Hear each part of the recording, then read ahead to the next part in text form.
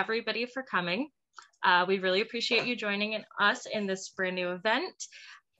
We've been preparing this for quite some time now. It's been a couple months that this has been going on, and we're really excited to have you all here. My name is Rebecca Caldwell. I am moderating the event today. I'm not going to be doing as much as Chris is, who is sharing her slides, but I'm just going to be working a bit in the background along with Nicole Wagner. I am the technical program director for the AAPG Women's Network. I'm also a geologist at Chevron, and my background is in geomorphology, so surficial processes, and those are very much related to wine, and I love drinking wine. So I was really excited when Chris when Chris had the idea to have this event, and so it's been wonderful working with Chris and our other panelists to build this event. So the other people that you will be seeing a lot of today, as I already mentioned, one of them is Chris Piela Cox, who will introduce herself soon. We also have William Nardin, Tiffany Farrell, and Fran Pontasch, and I will let them all introduce themselves in a bit. But first, I want to say a quick thank you to everyone else who put a lot of effort into this event today. That would include Nicole Wagner and Rochelle Kernan, who are the APG Women's Network co-chairs, and we also had a lot of help from other people at AAPG, including Gretchen Flint, who made our advertisement, and Heather Hodges and Susie Nolan. So thank you, everybody. What else do I want to say before we leave? Right, as I said, this event today is co-hosted by the hosted by the APG Women's Network. It is in fact co-hosted with AWG. Chris will say something about that quickly. Could somebody from APG Women's Network drop a link to join in the chat? I'd really appreciate that help. So if you're interested in joining and you're not already a participant, once somebody drops that link into the chat, you can go there and join. What's the last thing I wanted to say? Oh, one more thing. This one's pretty important. Just take a quick note. You saw when you signed in that this event is being recorded, but we just wanted to make sure everybody was aware of that. And we do hope to load this to our new YouTube page. We finally have a YouTube page where we are hosting all of our webinar content. And so you can go to that page. If someone wants to help me out and drop that link in the chat, I'd really appreciate it. And you could go there and check out some of the other content we have and some future content like the geology of beer, which we are already planning. And so if you enjoy today, hopefully you'll come back for the geology of beer. Okay. All right, I think that's all I have today. This is like the most you're going to hear me talking today. But so I'm going to pass it off to Chris now. She will be leading this for the most part, along with our other panelists. She's going to talk about everything we're going to do today, but she's going to start off with a poll. However, throughout the event, please feel free to drop questions in the chat. Our panelists will try to answer them there, or every now and then as I'm moderating, I might interrupt the speakers and tell them we've got some important questions. Overall, though, today's meant to be fun, laid back, and we will have a networking event halfway through, so you'll meet new people face to face. All right, like I said, that's the most you'll hear from me today, so cheers. Thanks, Rebecca. Chris, take it away. I haven't started drinking yet because I want to make it through my slides, but I would love if you guys could go to the website, menti.com. Please put in where you're from. We just want to get a general idea of everyone that's with us today. We advertise this internationally for the AAPG Women's Network, and it's been really fun planning it and getting all the people you see today, all the panelists together. So you should be able to see where we're at. We've got Rome, we've got a bunch of people from Texas, we've got someone from Chile, Minnesota, Denver. Go ahead and put in where you're from or where you're calling in from today.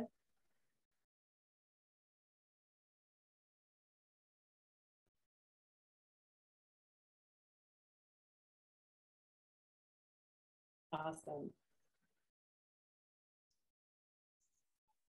Lots of Texas. Yeah, and it's a word cloud, so if you actually type it city, comma, country, it'll actually make the word bigger because it'll match the other people's. So the biggest words will be where we have the most people from. So it's kind of fun to see. Winnipeg Geological Society. Is anybody doing it like together as a group? Like you got your shots and you're all like COVID safe and you're doing your tasting together as a group. You know, when you go buy 4 bottles of wine, sometimes it's like, well, do I want to open all 4 of these all by myself? And of course, yes, right answer. But you know, sometimes you might want to share with your friends. I see a couple groups in the video feed. Yeah. Everyone calling in from Europe. I know it's pretty late. Okay, I'm gonna go into the next one.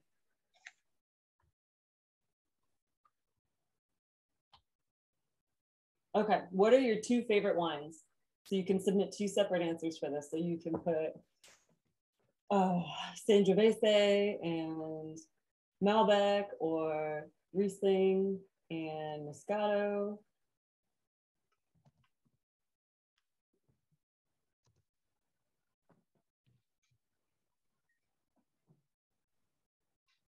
Ooh. Ooh, we've got a lot of Pinot Noir things. Fantastic. William, lots of Pinot Noir things. Take note for the next time. Take note for the next one. Yeah, we'll do Pinot. We can do a whole panel of Pinot Noir next time and just compare different ones from different regions. Oregon versus France. Oh, I love it. Oh, this is so fun. I need to, Rebecca, would you please capture images of the word clouds? I think that would be really fun. Yes. Screen captures. Hi all, if you can, try to enter your responses in the Menti poll. I'll drop the link back in the chat. Oh yeah. Thank you.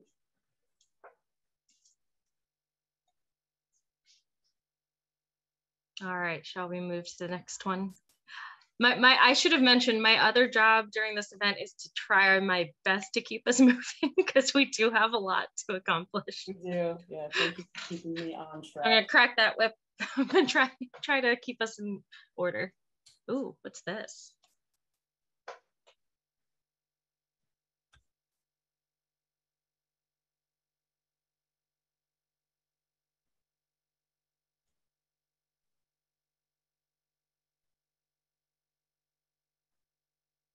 This is going to give us an idea of how specific we need to get into soil details. Obviously, the slide pack's already made, but we can dive into more details if you guys want.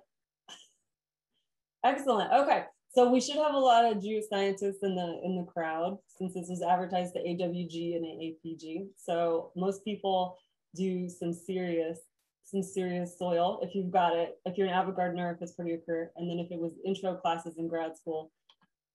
That's most of our background, so that's good. I'm trying to go to the next slide.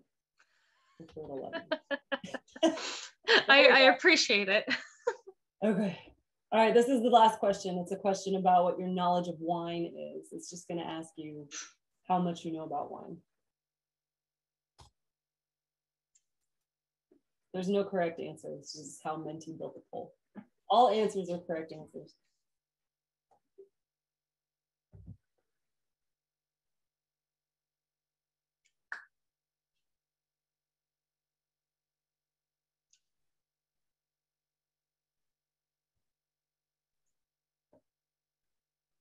Awesome. Okay, great. So we have a lot of people that have been to Vineyards before. Someone doesn't know what wine is, so we're going to work on that today. We're going to learn a lot about wine. And yes, I really am so excited that someone was trying to use sommelier. All right, I'm going to switch screens. We're going to switch back over to the PowerPoint presentation, and then we'll do some introductions.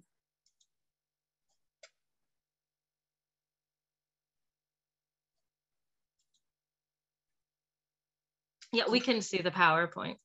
All right. William, do you want to start? And then we'll just go down the list. It'll be William, Tiffany, Fran, myself, and then Rebecca already did her introduction. Sure. So I'm William Nardin. I'm an assistant professor at the University of Maryland on the Owen Point. And I'm working on the boundary between ecology, geomorphology. I'm an environmental engineer by training, but recently I'm working a lot on geomorphology, and that was why I get in contact with this group of scientists. So, and then also I grew up in, so I lived for 20 years close by a vineyard because my parents own a vineyard for 20 years. So I would say that I grew up in a place where I saw like, I learned how grapes are grown, how they are picked, how they are pressed, how they're bottled, how the wine is aged. And, traveling also around the world, having in my background experience in familiar vineyard helped a lot to develop my knowledge of wine. And I did a lot of studies on my own, especially after I got my my first class as a sommelier. And during the class, I got a notebook, and my goal was to fill up all pages of this notebook with all the wines I tried all around the world. That's it.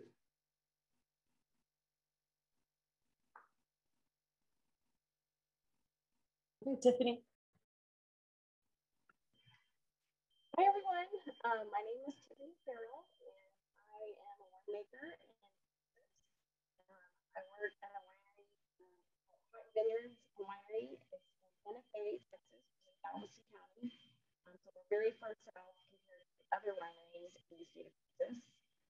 We do have a very small vineyard. It's 3 acres, but maybe at this point, only 2 acres actually producing. And we grow long. And a very different soil type environment than you would think. Most people would say we should be growing grapes where we are, but we did anyway. I'm very happy to be here to provide a winemaker's perspective. We're gonna have to work on your sound, Tiffany. It's super hard to hear you. No. What we did earlier. Okay. You have to hold your head just so I think. Yeah. Okay, Fran, you're up. I'm Fran Pontasch, and I'm the viticulturist for the Gulf Coast in Texas for Texas A&M AgriLife Extension. And I began in grad school in 1979 because I was interested in Pierce's disease, a very important disease for grapes. But then I took a bit of a hiatus for a while, but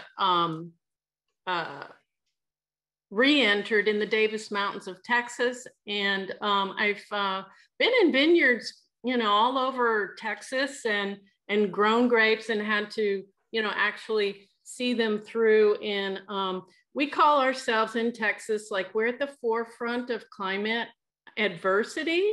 So, and then we've got, 1,100 different soil profiles and stuff. So we just get it all. So I'm interested to see, I'm here to learn too, and I want to know more about the wine.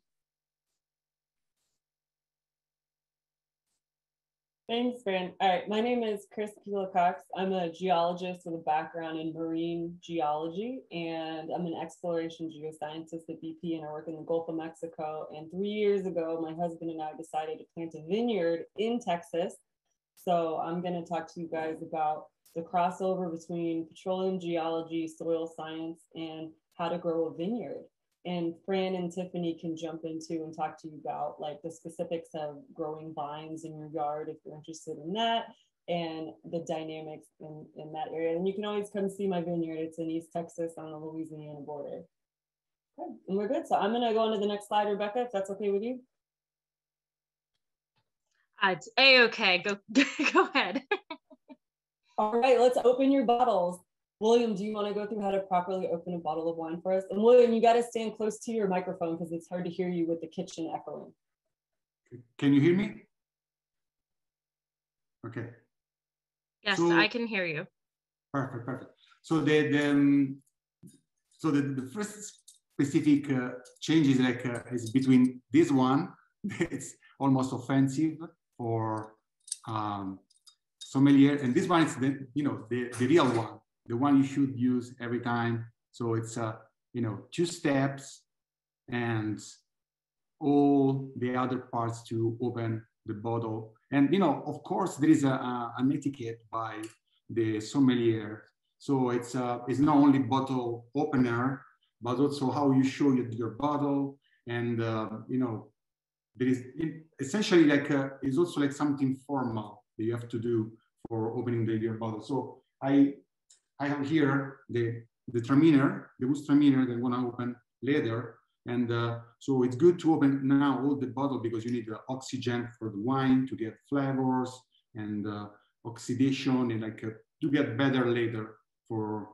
So and the first thing, like half a centimeter down the top, you should turn like all around, leaving the label in front. So because you know, if you are, of course, I'm not in a restaurant. Even with friends, you should show the bottle. So, and then turn again. And once you come here on the top, you have to turn 45%. And this coming out by himself. So you don't need to do any crazy stuff. And then perpendicularly to the cork, get your bottle opener and go in and turn all the way down, but not all the way down, because otherwise we're gonna go over the other side of the cork. We don't want to add anything inside the wine. So first step. And I'm gonna quickly interrupt. Chris, could you stop sharing the slides so that we could see William bigger? Sorry, there was some chatter about it in the chat box, and there we go. Yay! Okay, thank you. Going back up here. So, and then getting here, second step, and you open all the way up. Then checking the bottom part of the cork to see if there is any signs of mold or any losing parts. And then you can smell and see that if there is anything like weird inside. So, and this is how to open like a professional kind of the bottle. And the other part is in the slide. You can, you know, there is a figure showing the tongue, because all the different parts of the tongue, the buds are really important because they can sense differently from salty to bitter to sour to sweet. So it's really important when you get your sip for testing the wine to flow around your tongue so you can capture all the flavors that you want to see, you know, you want to capture on the wine. So that's it for now. And then, you know, we're going to start with Chardonnay, Gewürztraminer, Chianti, and Malbec. So if you want to pour your first glass, go ahead and pour your Chardonnay. Sorry? We're pouring Chardonnay, William. Yes, go for it. Yeah. Okay, so this is the order we're going to taste the wines in, and we're going to start with Chardonnay, which we're going to have throughout the lecture. We're going to go through the slides around 4:30, 4:35. We're going to talk about the Chardonnay, then we're going to have the Gewürztraminer. We're going to do a little networking breakout, have some water, a bio break, maybe get some crackers or some bread, you know.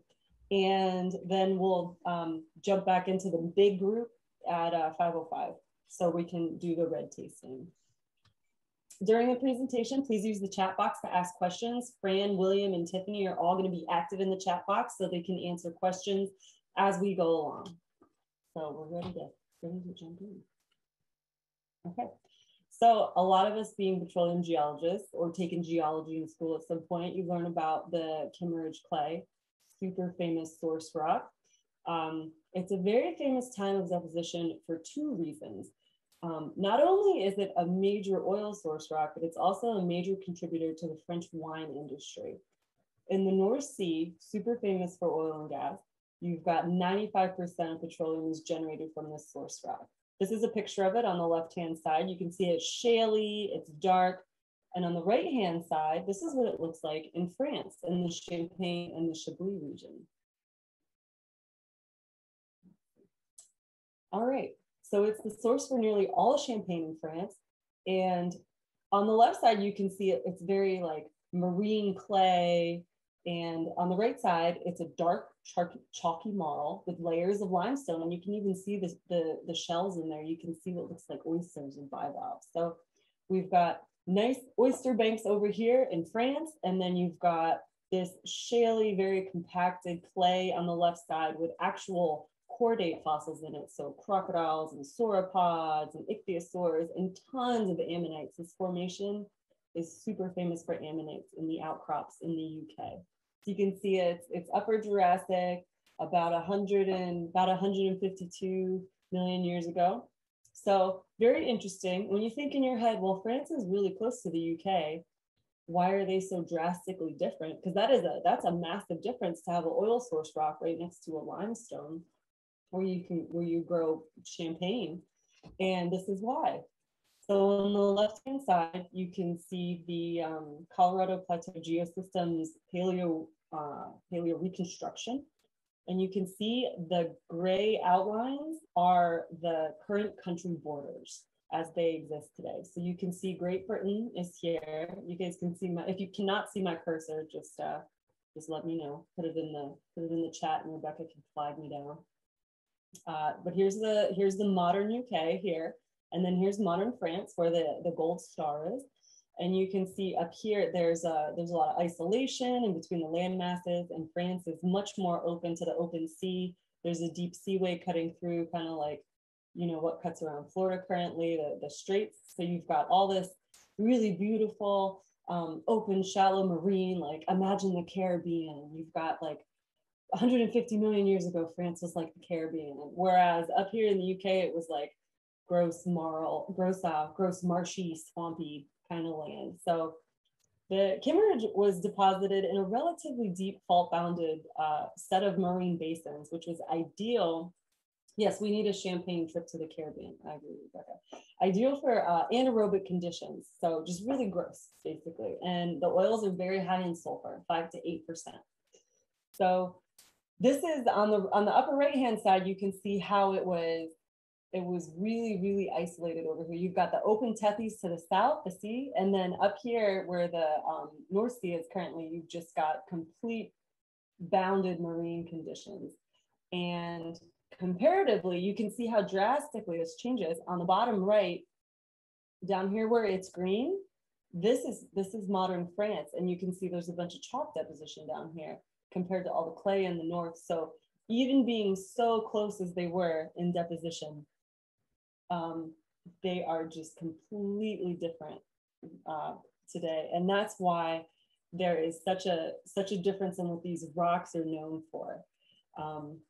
So we are moving on to soil impact. I'm glad that we have a lot of people that garden and have a background in soil. I saw someone mention that the color chart. I remember in undergrad having to carry this thing around and just being the bane of my existence. I was like, I can't believe we have to carry this heavy color chart notebook, and it was always a binder, and it was so heavy, and it was so frustrating. We had to carry it around. So maybe you remember learning about soil color charts and also soil horizons. So on the left-hand side, you can see the horizons if you did take an in-depth soil class. But soils are like multivitamins for plants. When we learned about erosion in undergrad, we went through how parent rocks break down via physical and chemical erosion to generate soil. We also learned to back estimate what the provenance or input source was for our soil or a reservoir based on what we know about erosion pathways, paleoclimate, and other factors like precipitation. These are very important because the parent rock is what determines the dominant minerals and how long the soil will hold moisture and what the soil can support, whether it's agriculture, whether that soil can support roads, whether it can support skyscrapers or vineyards.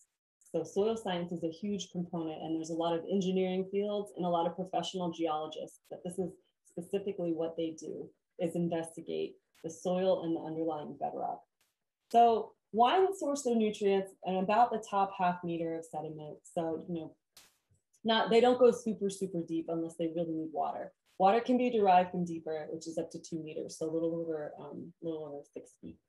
Grapevines require the same nutrients as your vegetable garden. So if you're a vegetable gardener now, you can easily transition into the vineyard lifestyle. I know it sounds romantic, but it's an insane amount of work. There's nitrogen, potassium, phosphorus, magnesium, iron, calcium. So I'm going to poll you guys. So in the chat box, please put, if you needed potassium, what rock types would you get this from? If you had like a provenance rock that you needed potassium to come in from, like nearby, not long distance transport. If you needed some potassium, what rocks would you want? Yeah, bananas. I like bananas, pegmatite, bananas, and Arcos. Yes, there you go, Mary. K-spar. Potassium feldspar, smectite, mica, illite, vermiculite. If you are an avid gardener, I know you've heard of vermiculite. The next one, phosphorus. If you need phosphorus, what are you going to use? Put it in the chat box. Maybe one of the panelists can answer. My question above. Maybe the chats are not coming in the same order Oh, for you. yeah. Okay. I got it. Yeah. Yeah. Let's see. The taste of some grapevines is first or shallow. That's a question. That might be a question for Fran and Tiffany up there. Back guano. Yeah. Back guano is good for nitrogen. Chicken litter, compost, back guano, that's all really high in nitrogen. What are some rocks that are high in phosphorus? Phosphate, fluoroapatite, apatite, francolite, mostly apatite. We're going to talk about apatite a little bit more. There you go. Carla's on it. Phosphorite. Yeah, Maria's got it. Magnesium. Francolite, like Fran Pontasch. Sorry. Magnesium. The cheapest way to get magnesium in your soil is Epsom salt. Dolomite, limestone, mafic, igneous rocks, those are good ones. If you need iron, what would you put if you needed some iron? What are some good ones?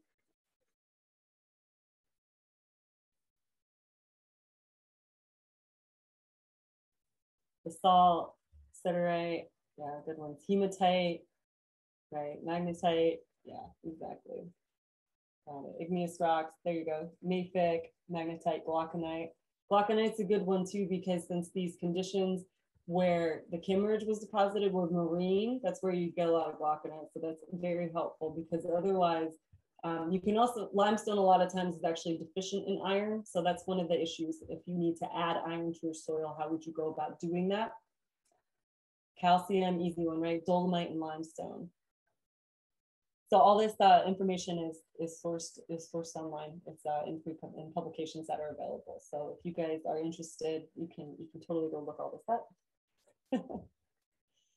All right. So can you grow grapevines in your backyard, knowing all this information? Do you want to? So DB, Texas, where I live, is definitely not Napa, not even close. Red clay, where we are, and if you live in any region of the South, you know that red clay is very prominent, and you know that your garden does not necessarily care for it. Red clay is generally acidic, high in iron, and it can be severely lacking in essential nutrients. And because the acidity is so high, the pH is low, right? So it has trouble absorbing other nutrients. So if you've ever worked in your soil lab when you're an undergrad, or if you're really avid into soil now, and this is part of your career, you've sent in samples to a soil laboratory. So here's 2 samples that I got last year, and these are from the same plant location in the vineyard. So I don't know if anybody went to SFA. SFA has a good soil lab. UMass in Massachusetts has an awesome ag extension. So if you're on the East Coast, that's a good option. You can send your samples up to UMass. I also send samples to Texas A&M. I send them through different places because, as you can see, the numbers are a little bit different, even though these are the same sample, because the soil labs all have a different procedure and process for how they run their samples. So what's the major issue here? What is our problem? What do you think? Based on these charts, I know it kind of gives it away on the bottom right, but what's the big issue here?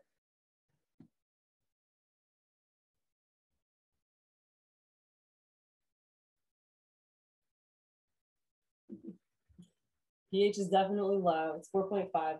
We've got some serious issues with phosphorus. So if you are a geologist, which most of us are, how would a geologist solve this deficiency? If you're low in phosphorus, what's the most effective way to increase your phosphorus? What rock were we thinking about earlier? That is the most common thing that has a lot of phosphorus in it. I know we hate going back to mineralogy and thinking about mineralogy. I know it's like it was my least favorite lab. I actually sold that book as soon as a laboratory. So rock phosphate. And if you're in mining, or if you've ever done mining or internship in mining, this is one of the more common mined rocks that you find. And then You also see it, it's part of apatite, yeah, so very good, Maria, awesome. So calcium phosphate forms under a super wide variety of conditions, so it's found all over the place, including Amazon and Ace Hardware. So you can get it igneous, which I misspelled, metamorphic, sedimentary. It was our famous 101 lab. Apatite is 5 on Mohs hardness scale. So that would have been whenever you do your scratch test, the apatite was 5. Commonly in limestones and mudstones, so very good. When you say limestone, there you go. Ocean floor, near shore marine, lacustrine, generally low energy environments you need to settle out. It's also, if you find really nice apatite crystals, they're also sold for jewelry. They're really commonly sold. Phosphate nodules and crusts are very common. It's commercially mined all over the planet. So the closer you can get it to where you need it, the cheaper it's going to be. Because obviously, if you've ever flown with rocks, which obviously if we've gone on field trips, all of us have, you know it's very expensive because they're very heavy to transport them if your baggage has ever gone overweight, because you just had to bring that last hand sample home in your carry-on bag or your checked bag. 90% of rock phosphate production is actually for fertilizer and animal feed supplements. So rock phosphate is a huge industry. So it's definitely a big deal. So this is all a culmination of how our background in geoscience and how we understand mineralogy comes into play when you're planting a vineyard, which will then eventually become wine, because it's so integrated, all the sciences between the chemistry and the microbiology with the microbes. And Tiffany can even talk about that if you have any specific microbe questions related to wine. There's tons of microbes in the soil, and then there's microbes in the wine too. And then all our geologic and soil knowledge comes full circle. So we had a really nice suggestion for a vacation for someone that's on the call right now. Elena is a professor in Canada, and she suggests that we all go on vacation to visit here. This is Cambrian and Ordovician schist in France, where you can actually find trilobites, and they're on display, and you can drink wine. You can drink red wine in France and look at trilobites and Ordovician schist. So I feel like this needs to be a sponsored field trip as soon as we can travel internationally again together. So thank you, Elena, for the submission. Is Elena here? Elena, where are you? I think she's on the call. She's the associate. Yes, I'm here. Wait, if your video's on, wave. If not, thank you so much for your addition. Yeah. Yeah, thank you. I was happy to contribute. Yeah, it's a huge, nice geology. Actually, the Montagne Noire or Black Mountain, it's a overturned large fold, which is like about 5 kilometers of thick of Cambrian beds and Ordovician beds. And on those soils, they grow in nice wine, which is called Schisteux Saint-Chinian. Schisteux means grown on the schists. Yeah. Thank you very much. Yes, thank you, Elena. Chris, you are doing a great job of speeding through, and I really appreciate sticking to the time. I'm going to go ahead and quickly ask just some questions that have been in the chat that were not addressed. Okay. Because I want to make sure everybody knows that their questions are heard. Someone felt that, forgive my basic question, but I don't know the answer to your basic question, so you're not alone. But they wanted to know if the soils you've been referring to are saprolite. You've been talking about rock properties, but what is the relationship between some of the terms you've been using and the term saprolite? Or one of the panelists, if you guys have the answer to that.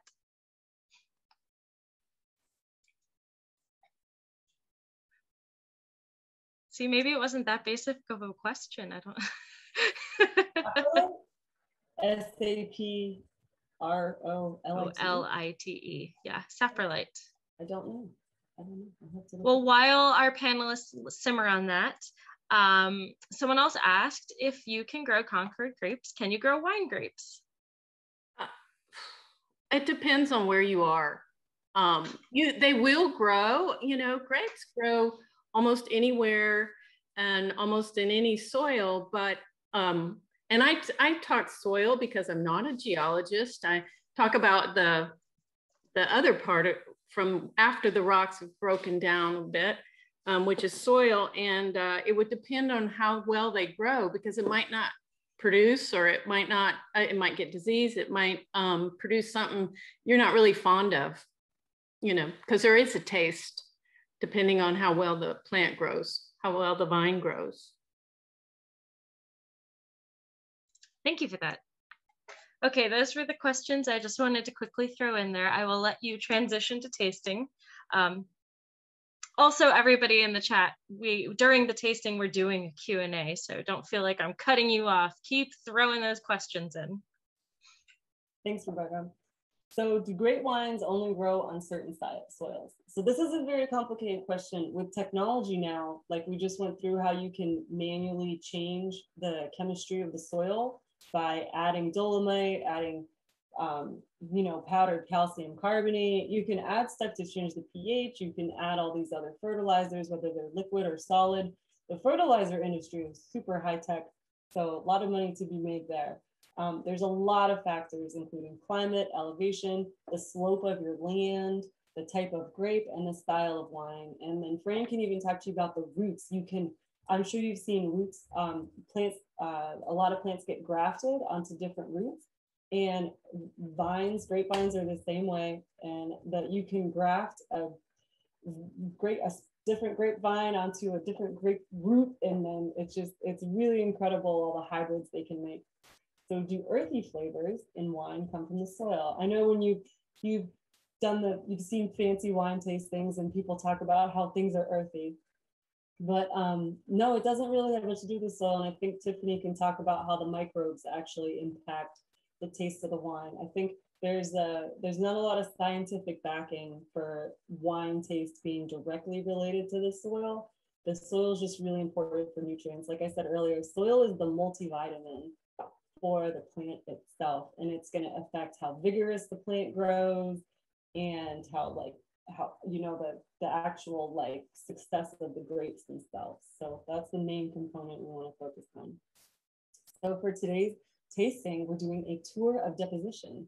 There's tons of different depositional environments, and they're all very interesting. So here we go. Napa Chardonnay, so that's our first one. Then we're going to jump over to Germany for the Gewürztraminer, and then we'll have Tuscan Chianti and Malbec from Mendoza. So we're going all around the world. We've got 3 in the Northern Hemisphere and 1 in the Southern Hemisphere. So for a general comparison of soils, since we're starting with Napa down here with Chardonnay, there's clay loam and sandy loam soils. In the very beginning, Fran mentioned how many soil types we have in Texas. Up in Napa, they have so many. They have almost as many. It's crazy. They're volcanic and marine origin. It's super mixed. It's really, really interesting. There's tons of reading you can do on Napa soils, or just take a trip to Napa and you can learn more about them in person, because everyone loves a field trip with wine. The second one, we're going to do Mosel Valley, Germany. So there's a lot of slate there. A lot of metamorphosis happened. There's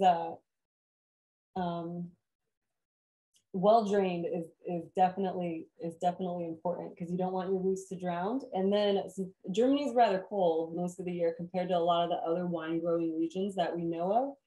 So this is really beneficial for the cold weather, that the slate holds the heat. There's a lot of natural microbes also in the slate, like yeast and bacteria, and they thrive and they help apparently find the taste of minerality, which Tiffany can probably speak to more.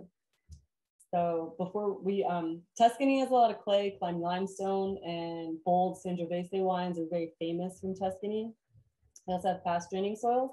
And then Mendoza is alluvial. And I'm going to show you a soil picture of the alluvial soils in Mendoza, and they are wild. It looks like a mass transport complex. It's like so poorly sorted. It would be a complete conglomerate if it was cemented. It's so cool. So lots of everything from sand, clay, and pebbles, and middle Triassic origin, lots, really low organic material, which actually is very important, the organic material part, because it slows down how fast the grapes grow. It kind of makes them suffer a little bit so that they get a much bolder flavor. You get a denser grape when it kind of has to suffer.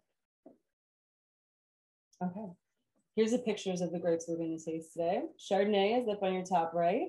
Then Gewürztraminer is down on the bottom right. And you've got far left is Chianti, which is actually made from the Sangiovese grape.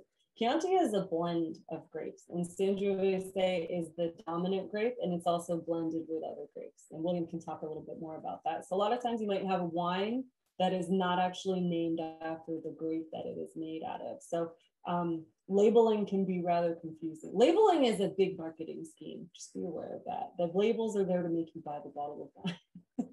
And then we'll close out with Malbec today. Okay. Shall we proceed? Yeah. Okay. All right. So let me open my Chardonnay first of all. William, I'll let you take over, and then I'll jump in and talk about silver if you want. Also, if anyone has any questions for Chris, drop it in the chat. And if you had any questions from the lecture. Okay. Go ahead, William. Tell me how to drink this. So I want to just give like some, few minutes of procedures, like, try to understand how we should do this tasting, and and some comments, like, just think that there are thousands of grapes varieties, 1,400 only in Italy. So it's a very wide world, right? So there are winemaking regions, styles, winemakers, even several, I did like several years of studies and 20 years of involvement with my family in the vineyard, and I still feeling that I know so little, like, I don't know nothing, I think, but it's a lifelong pursuit, right? So they're investigating, exploring wines, and I can see also like different techniques. So when I was in Berkeley doing my postdoc, I went to Napa, of course, and I saw, like, in the Moon factory, like a robot turning, those bottles periodically. So the robot was doing all this work, like very precise. And I was thinking when I was a kid, like my uncle turning by hands, those bottle or the bottle. So it's completely different work. Yeah. So let's start and take the first one, like a Chardonnay. I have this Chardonnay here. It's from Italy because I'm in Italy right now. So, but I'm coming back to US soon because I'm working there. But for the pandemic, I moved here. So these are a Chardonnay, and it's there's a big difference between New World Chardonnays and Old World, like European Chardonnay. So you can start to pour your wine in the bottle, in your glass.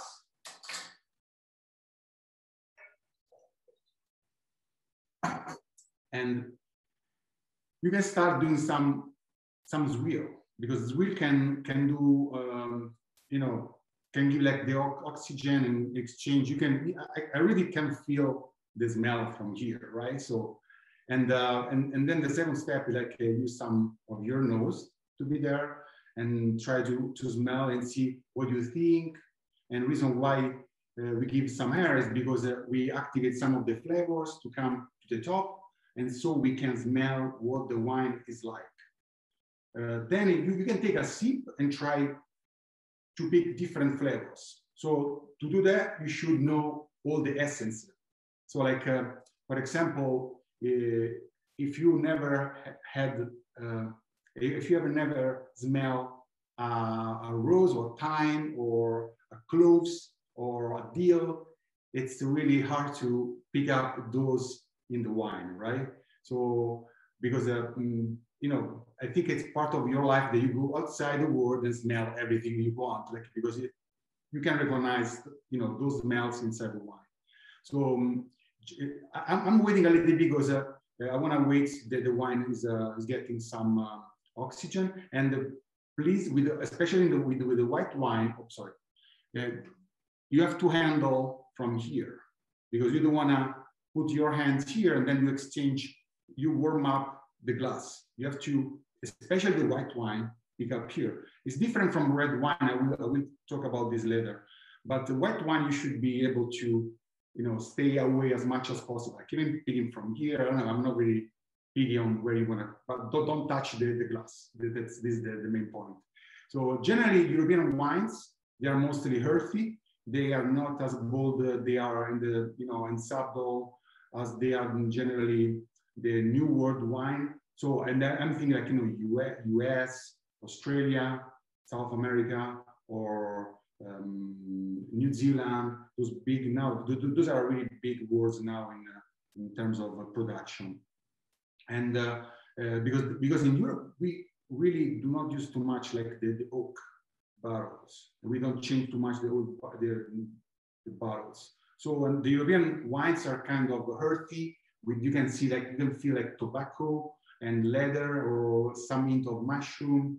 But the American and the other countries, the wine smell is bold, is bigger, is fruitier.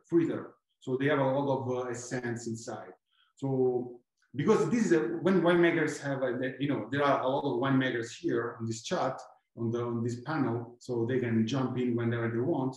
So winemakers have like a choice that just after the fermentation, because this is an equation, you have like a juice, sugar plus yeast equal alcohol. So it's an equation. So, but after the fermentation, if from the big jar you get your wine and put in your bottle, it's kind of a Polaroid. You get like a photo. That's it. This is the wine, but there. But then if you age the wine in barrel, and when you age the barrel, especially in the oak barrel, the oak, you know, oak plank to be shaved as they need to be warm up, and you know there is kind of toasting of this wood. Then this toasting is exchanging a lot of oxygen from outside, and it's changing a lot of the characteristics of the wine. This is the main reason why those are so different. Sorry, just because I have to move a little bit. So, for example, like Chardonnay from Napa has a lot of vanilla flavor, cloves, cinnamon, and nutmeg flavor.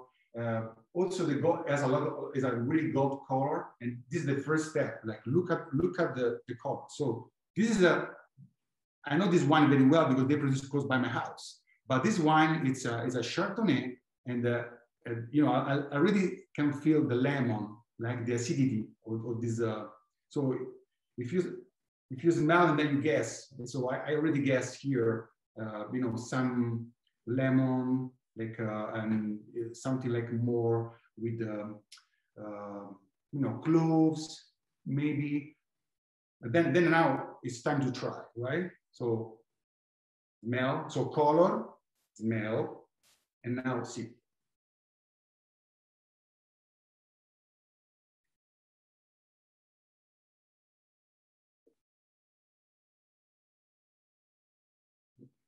Yeah, I'm feeling all the lemon here, the acidity around.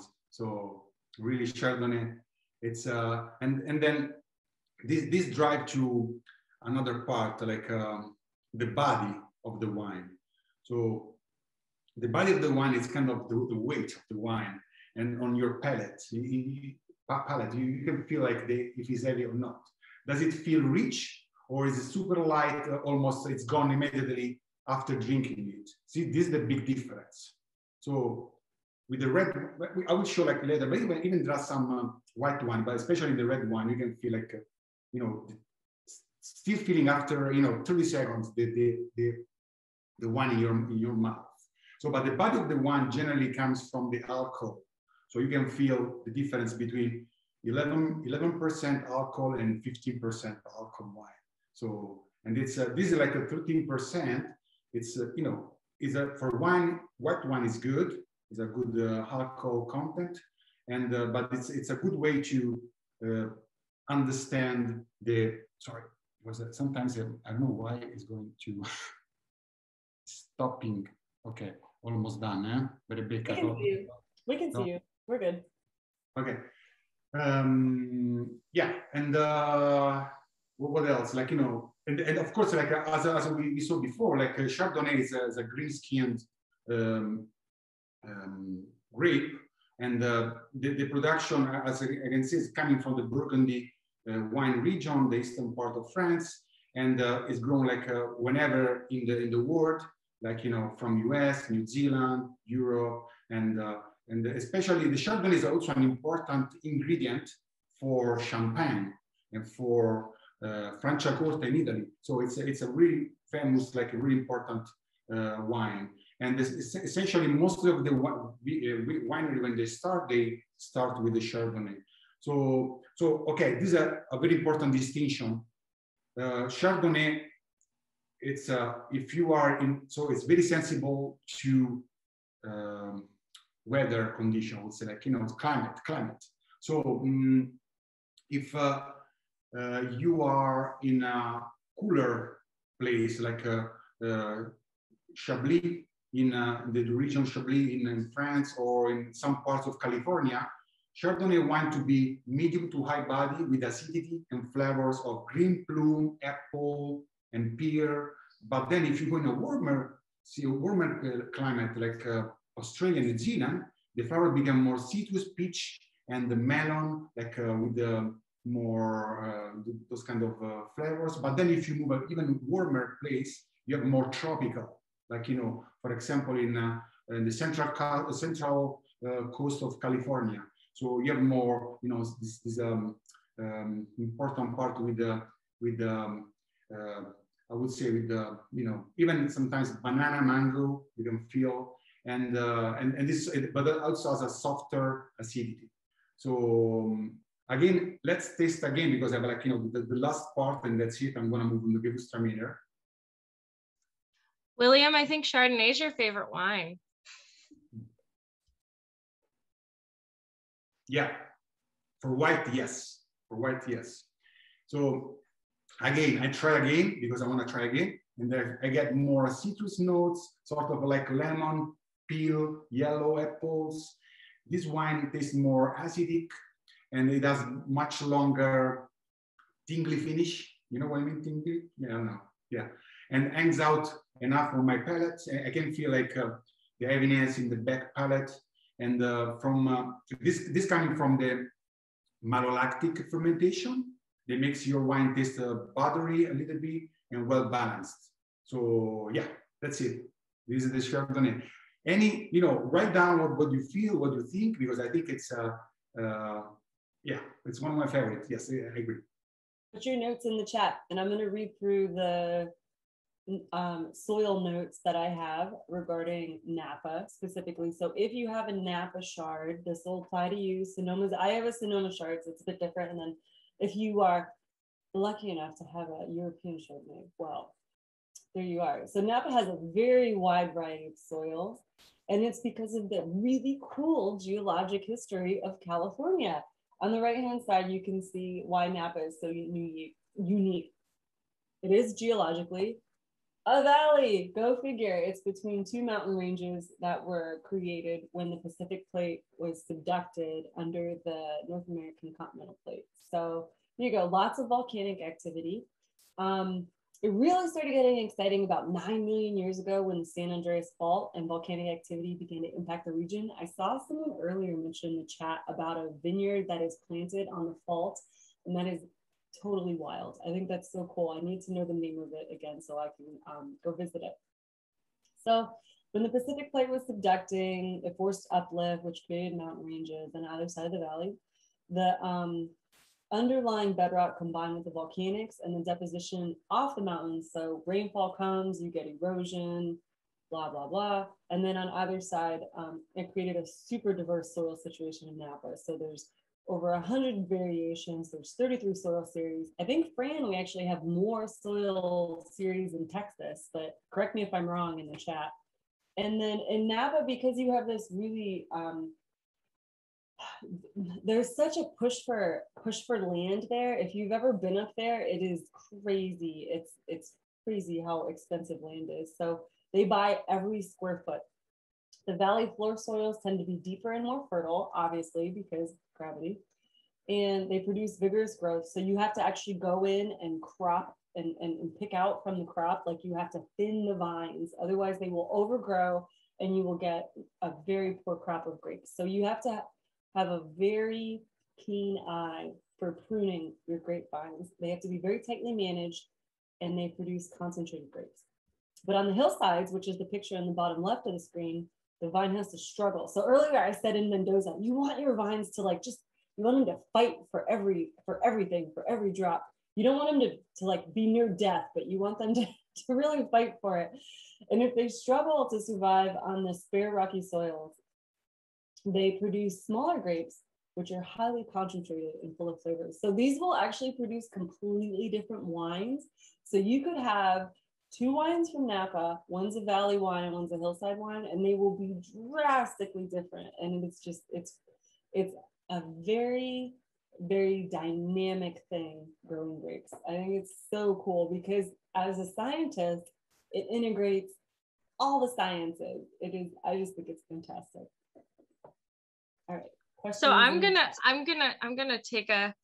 have us all take a pause, and since you were talking about growing grapes, I'm gonna ask a question, if that's okay. And this one is meant to go to Fran, but I also feel like all the other panelists could potentially answer. And sorry, we've sort of touched on some of these, but what would be, you know, we've talked on and off about what I would do to grow grapes, but like step number 1, we've talked about a lot of the details, but I am just someone sitting here watching this, drinking wine. I need just, what's step number 1? What is the very first thing I would want to consider when thinking about growing grapes for wine? Do a soil test. You want us to answer by voice or chat? Oh, voice. I would like to, I want to hear you guys talk. Well, I would say check the weather. What's the weather type in your environment? And that's what I would say first. Some places just, no matter how good the soil is, if the climate, I mean, we have it here. It's rough. So yeah, check the weather. All right, weather. Obviously soil. Drainage. Soil, drainage, weather. Tiffany, any comments to add there? Oh, sorry. Yeah, no, I agree. We like I said, I think we have a very, can you hear me better, by the way? Try talking slowly. Okay. I think that might be, I think your speaker's having issues picking up what it calls background noise versus your voice. Oh, okay. Well, I agree with what the ladies have said. We are in a very challenging environment, our vineyard specifically. So yeah, soil type, drainage is something we don't have. We actually have to pump out water of our vineyard so that we can not always be in a puddle. So yeah, those are the most important things to think about for sure. Your soil test, and you have to do them every year also to keep up with that, what you need in your vineyard. Soil tests every year around the same time of the year. Keep track of all the fertilizers you're putting down, if any. And we had the same problem as Tiffany did at her vineyard. My husband had to get in with a backhoe, pull out some clay, and put down gravel and rock so that we could improve the drainage. So you can improve the drainage, but it's a lot of labor. You literally would have to replace the soil that's there so that you can improve drainage. So yes. So if none of those are problems for you, if you're in a warm enough climate, obviously, Tiffany grew grapes in Idaho. She's made wine in Idaho before. So it really just depends. It's the classic geologic answer. It depends. That's a very good answer. So I would say we might want to switch to the Gewürztraminer. Yeah. We just to make sure this is a laid back event, so I'm going to talk about the agenda to everybody. We are currently 10 minutes behind, so not so bad for a group of geologists, actually. I'm proud. Especially geologists drinking. I mean, I could have talked way more about the conversion. And I actually misspoke. We're not 10 minutes behind. We're like more like 15 to 20. So let's talk about Gewürztraminer, and then after we do that, we'll talk about what we want to do for our little networking intermission. How's that sound, everyone? Is anyone going to another meeting after this? Good question, Gretchen. I'm here all night. Thank you. And any other good questions in there? You know, there's a lot going on in the chat. So if you have a question, I would suggest making sure you include a question mark, maybe like 5, because then I'll make sure to bring the question up. And I love that there's so much going on in the chat, guys. Keep the engagement up. Okay, now I'm passing it back to you, William. Tell me about German wine. Yeah, so actually really connected with the thematic we were talking about, like, you know, the climate. So Gewürztraminer, so a German wine. So Gewürztraminer in German is formed by 2 words, like Gewürz, which means spices. You know, thinking about cloves or nutmeg and cinnamon, very strong spices. And Traminer, which means it's a region in the lower part of between like Italy and Austria. So, but it's also like, you know, it's also the southern part of Germany and France. So all those areas are really important for the Gewürztraminer historically. And now it's also, you know, it's also very good, it's doing like a very good results also in US, in Oregon, Washington State. Those are like the most famous one. But this wine loves big excursion between like a night and day. So like you know, these are like cold nights and like, you know, probably like high upland valleys. You know, those are like a good environments for this wine. And the color, okay, let's do like some tasting. So all white wine, I like them like cold. So I will leave them in the refrigerator and take out, you know, just when you want to drink them.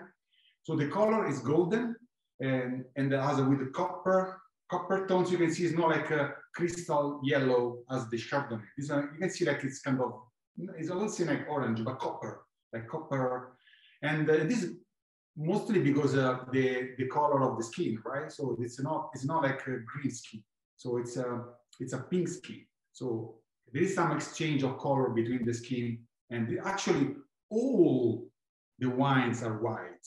Then the skin is giving the color, right? So the red wine is because it's not like the juice of the grapes is red. It's always white. Then the skin is giving the color.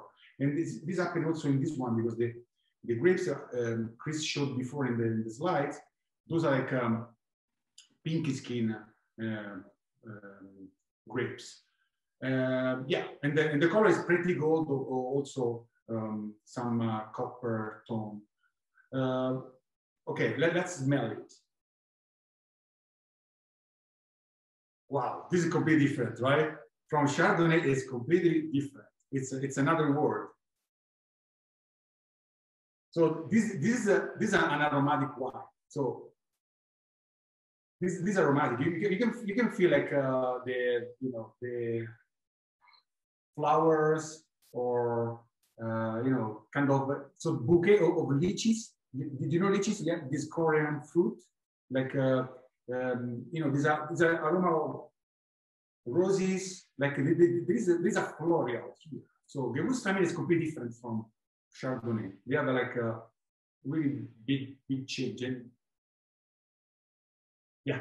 So let's get a sip now.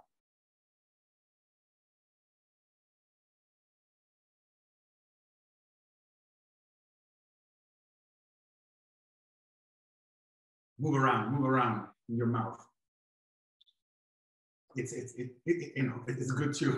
It's great. Like I cannot say like Chardonnay is my best, because this one is really good.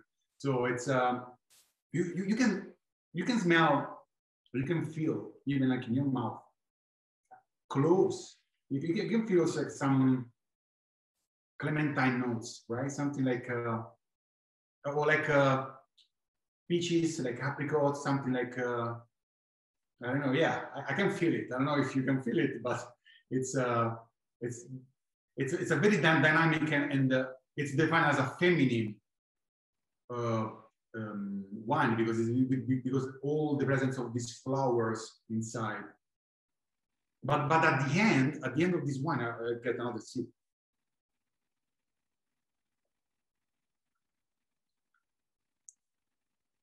Wow! So at the very end of this wine, I can feel like brown pear or, you know, on the palate. Okay, can you feel it at the end? I don't know, something like, yeah.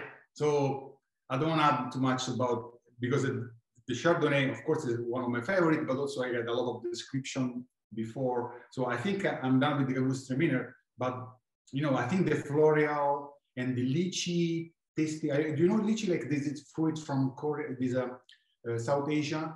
It's you really can feel this like in this kind of wine. And, William, is it weird asking questions to a bunch of people looking at you and you can't hear any of us? Right. I'm sorry. Or are you used to it being a professor during COVID? Yes, right now it's like yeah, I'm used to, like, yeah. I would love to you know, what do you feel? What do you feel? What do you think? You know, all of those apricots, peaches, or lychees, or what do you feel? You know, smelling and tasting. This is the big question. Like, you know, the color, smell, and the taste. Like, you know, this everyone has particular sensors. So. Well, I know you probably can't keep up because you're, you know, lecturing, but there is a lot of answers in the chat. People are answering you. We're just quiet, vocally. Yeah. Oh, I can see like a 98. Yeah. Okay. I will take a look now. Okay. Apricot, good. Someone feel the apricot inside. Yeah. Yeah, I got lucky. I'm in Italy because, yeah, actually this one is just on the boundary between Germany, like Austria, and Italy. It's but I think in US, California is hard, but you know, Oregon and Washington State, they're doing a really good job right now in with the Gewürztraminer. So yeah. Okay, thank you. Sorry, I am trying to keep up with the chat and moderate at the same time while drinking wine. So this has really been a challenge in my multitasking skills. You need to add that to your resume. This is serious multitasking. I know no one can see it, but I also have a lot of private conversations going on in the chat. And one of them was with Chris. So you know what? I'm just going to talk to Chris in front of everybody. Chris, what do we want to do next? So everyone. I would like to take a vote. If anyone is interested in continuing the wine tasting and moving the networking social to the end, are we in favor of that? Just write Y or N in the chat, because we can continue the wine tasting for people that actually need to get off the call, because I know in the East Coast in Europe, it's rather late. So we need to let William go because he's in Rome. So we can continue. Yeah, okay. We're going to do the wine. We're going to switch to reds. Everyone, please have a sip of water. Please have some bread, because if you go from a Gewürztraminer to a Chianti, it's going to be rough. It's going to be rough. I'm just telling you right now, it's not going to be fun. You're not going to be like, oh, this is the best Chianti I've ever had. You're going to be like, this is terrible. It's like brushing your teeth in orange juice. Like, you have to cleanse your palate. So I am going to share my screen again. We're going to relook at the grapes, and then I'm going to talk to you about Tuscany for a couple minutes. So can you use a bio break? Go do a bio break. Go grab a glass of water. You've seen these grapes already. And then William, we're going to get started with, I think Chianti's the next one. Woohoo. Yay. And then I will stay on for the networking event. I know William will probably go to bed because he's in Rome. So it's like, you know, it's already. I don't know. It's already tomorrow there. It's already tomorrow. If I know William, which I do, he might have some energy to stay. No pressure, Willie. So we're going to move on. The grape that we're going to taste next is in the bottom left-hand corner. So Chianti is a blend of grapes. Sangiovese is the primary component, but there are a lot of legal, William can talk to this actually, the laws in France and Italy and Spain specifically. So I would like to give another wine talk, but I want to give it about like Spain specifically because of the geologic history, and just talk about Spanish wines, and everyone can drink Rioja and Tempranillo. So that might be the next one. But Sangiovese is a really complex, beautiful grape. Sangiovese is actually my favorite wine, like straight Sangiovese. So I'm going to go ahead and talk to you guys about, we're skipping that, but definitely get bread, crackers, water, and go to the restroom. Those are really important. We're going to go to Chianti. Tuscan soils are so cool. They are beautiful. If you haven't been to Tuscany, I highly recommend it. It's so fantastic. So they also have a really diverse soil profile, which is really interesting. And that's why you might have a Chianti that you love and then have another Chianti and hate it, which is what has happened to me multiple times, because the climate is different in these different regions. So there's different components and different winemakers. There's so many factors.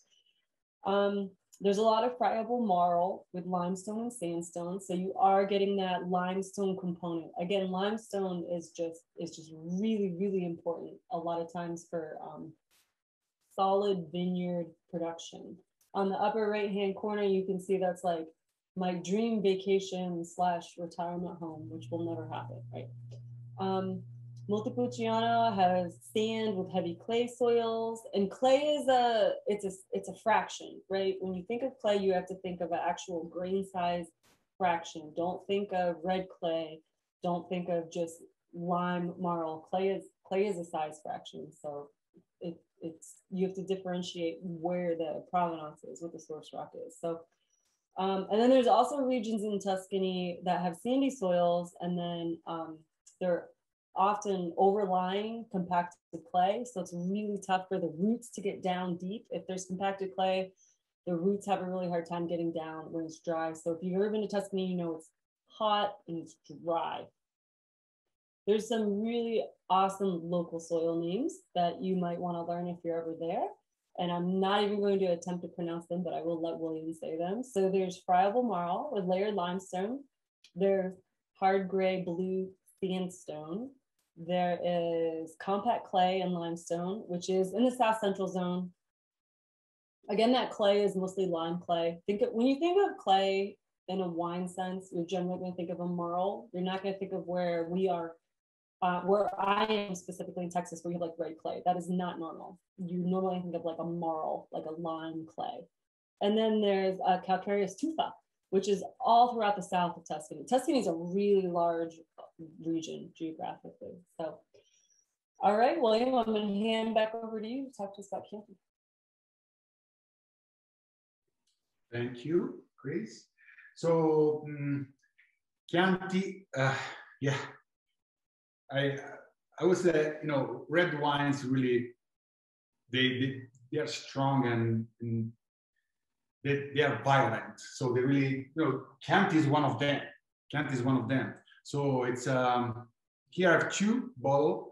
This is the one I'm gonna. Sorry, because my hands is different from the screen. So this is the one I opened before, and I left open a little bit because the red one really need the oxygenation and to open better. And but also I like these other Chianti here with these are really with Leonardo da Vinci. It's one of my favorite, like pricely and also quality. It's really good.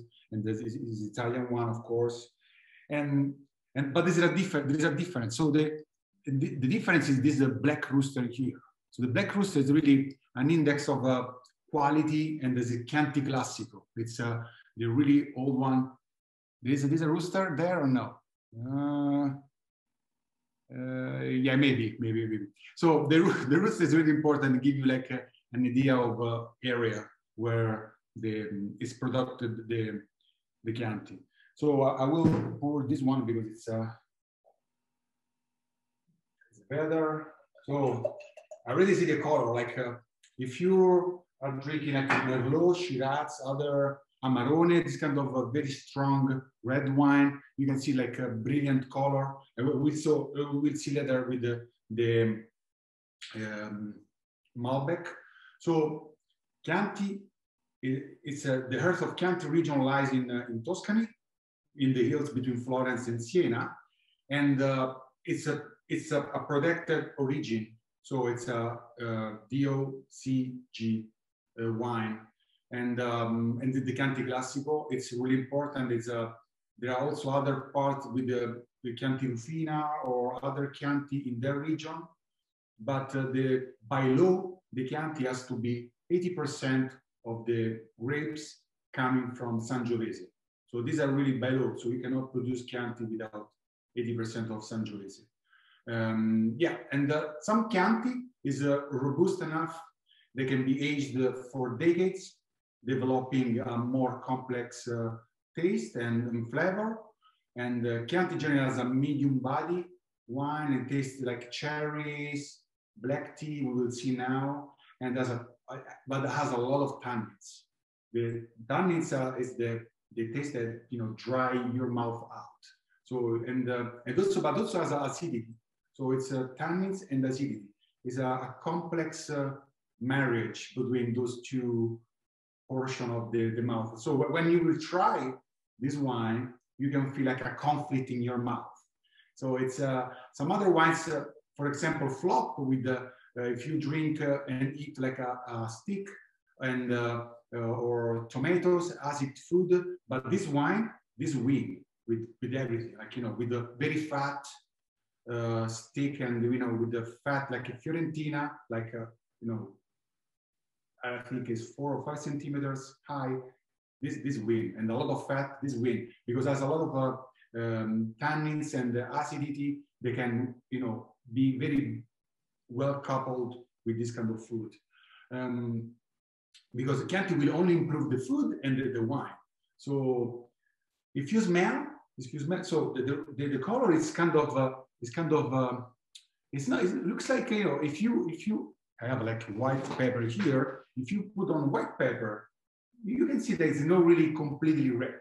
Looks like kind of a dark orange. And when you smell, you can feel like cherries or some kind of I would say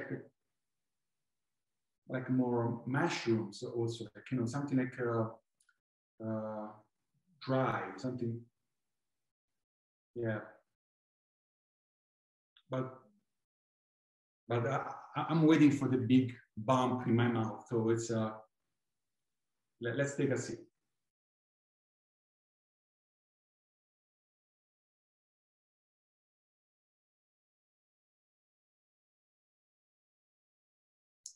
Wow.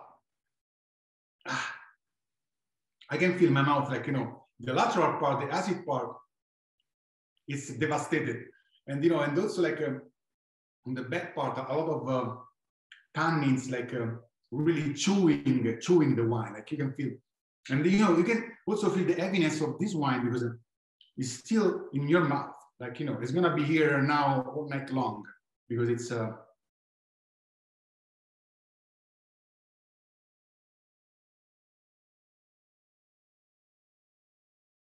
cherries for sure.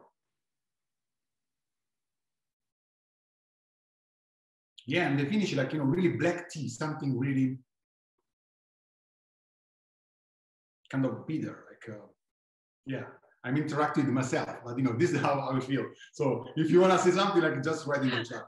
So, there's lots of interaction going on in the chat. We're interacting with you. You just can't hear us. I'm getting a lot of tannin, definitely some dark fruits. It's really, it's pretty. Actually, let's just take a quick second. Hey, everyone, like unmute yourself. Tell us what you're tasting. If you're comfortable with it, go for it.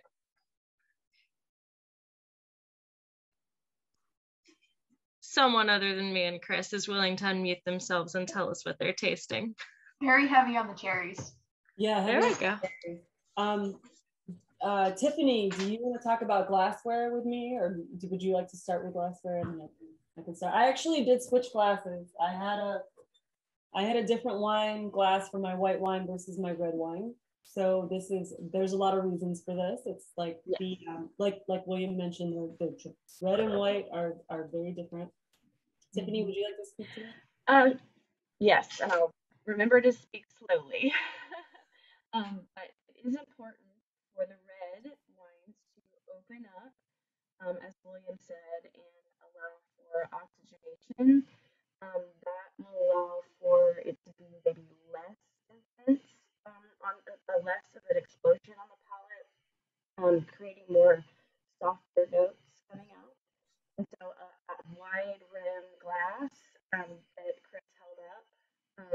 is what, you know, you can actually like move it around and get that solid aeration action happening. Beautiful, Chris. Great job. Yeah, good question. Thank you. So luckily these days, it's very easy to order appropriate wine glasses online or buy them at Home Goods or at Bed Bath & Beyond. So your favorite retailer is very happy to sell you wine glasses sold in a set. So you can order white wine and red wine glasses. And then champagne, obviously, everyone recognizes the champagne glass as far as sparkling wine glass. So let's see, I don't remember.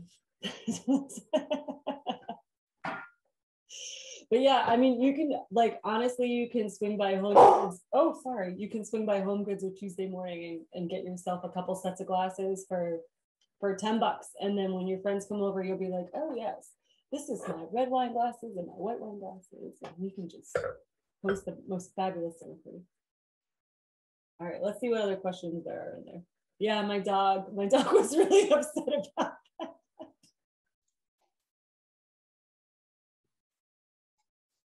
Plastic, yeah, okay. I'm trying to catch up.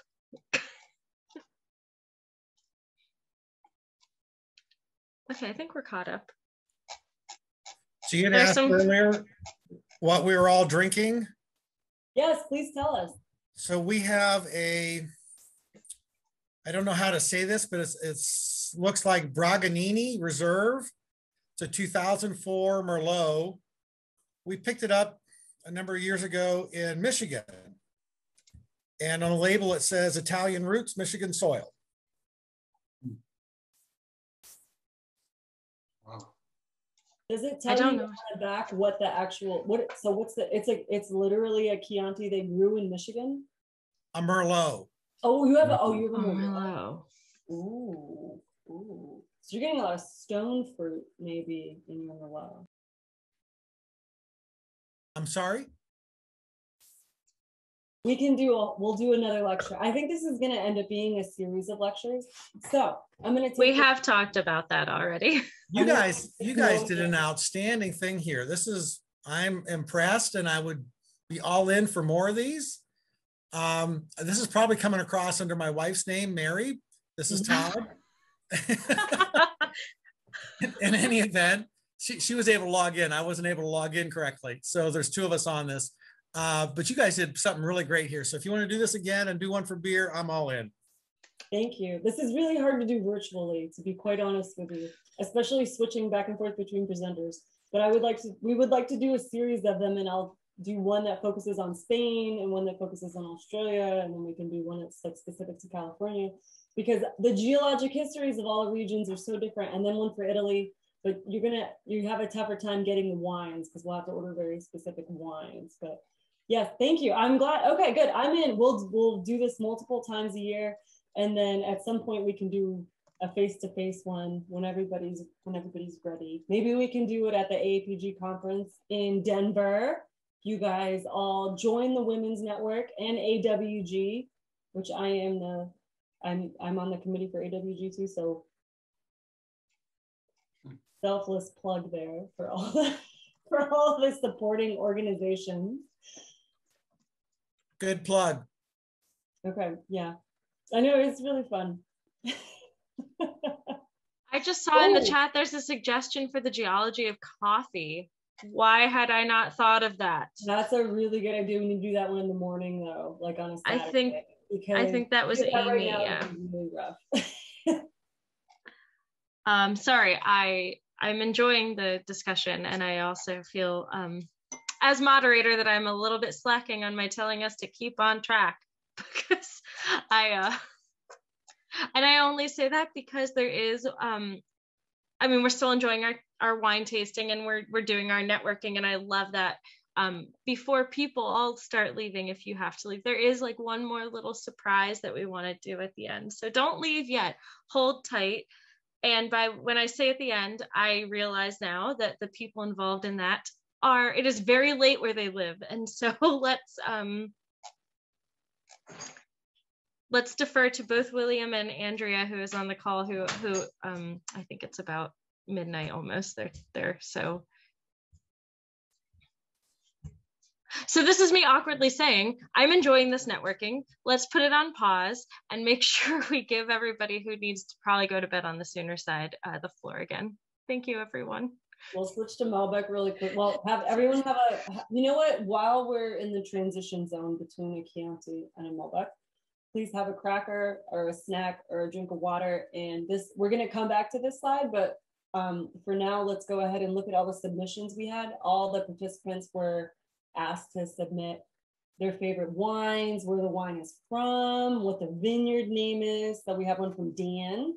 Dan, thank you so much for submitting this. Here's before we jump into it, can I quickly give credit to Andrea for putting this together? Thank you, Andrea, for putting this. Andrea, are you? I know it's really late at your time, but are you interested in turning your camera on and saying hi? And if not, that's fine. If you're in your pajamas, that's cool too. But thank you, Andrea Lopez, for putting this together. She is part of the AAPG Women's Network leadership team. Okay, go ahead. Yes, thank you. Here we go, a Pinot Noir from Oregon. Oregon is a fantastic place for Pinot Noir. My favorite year is probably 2017.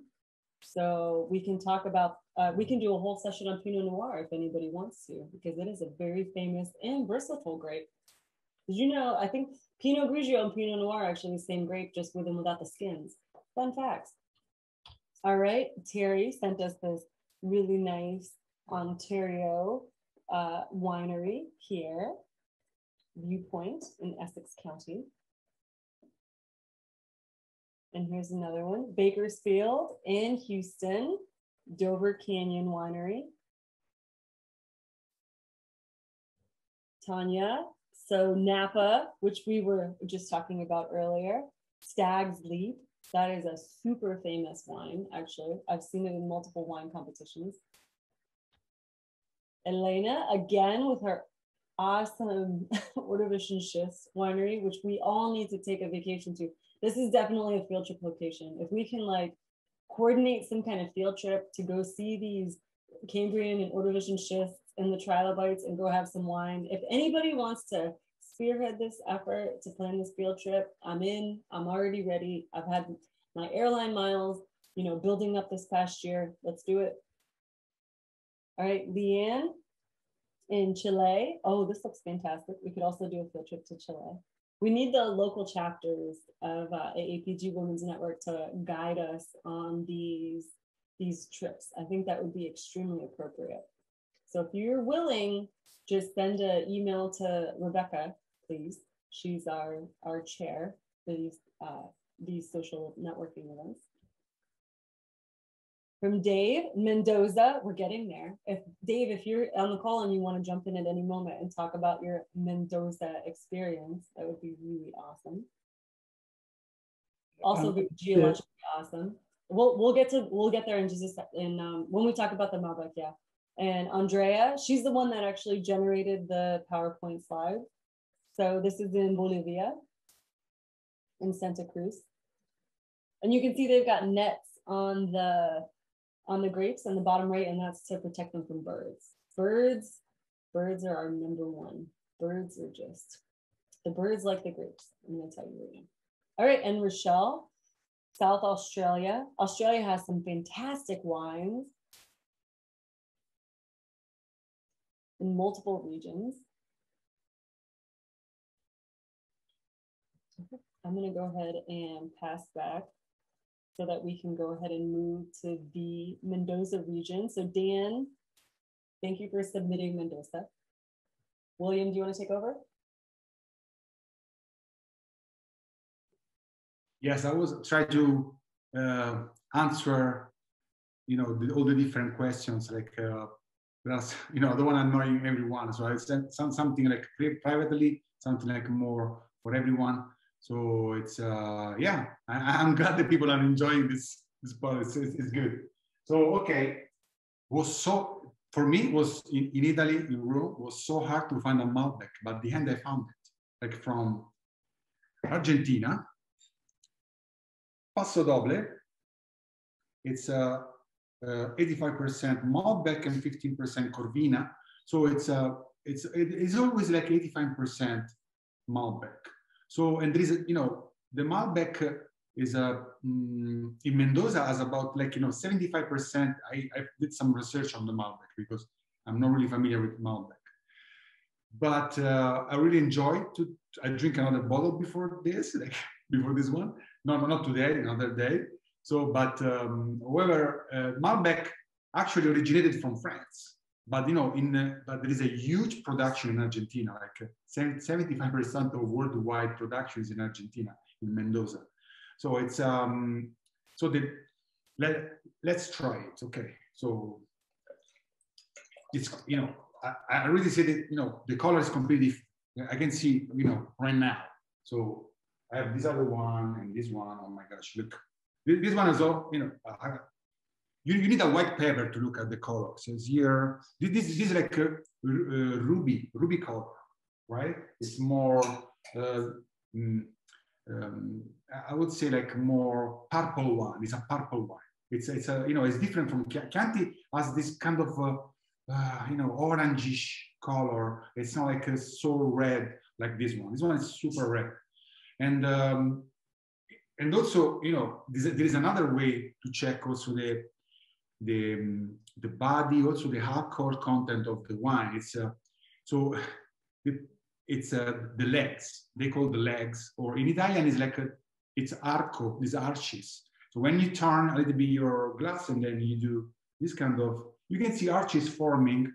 So on top. So when you see these arches on top, it's important how they disappear. If you turn here, sometimes they go very fast.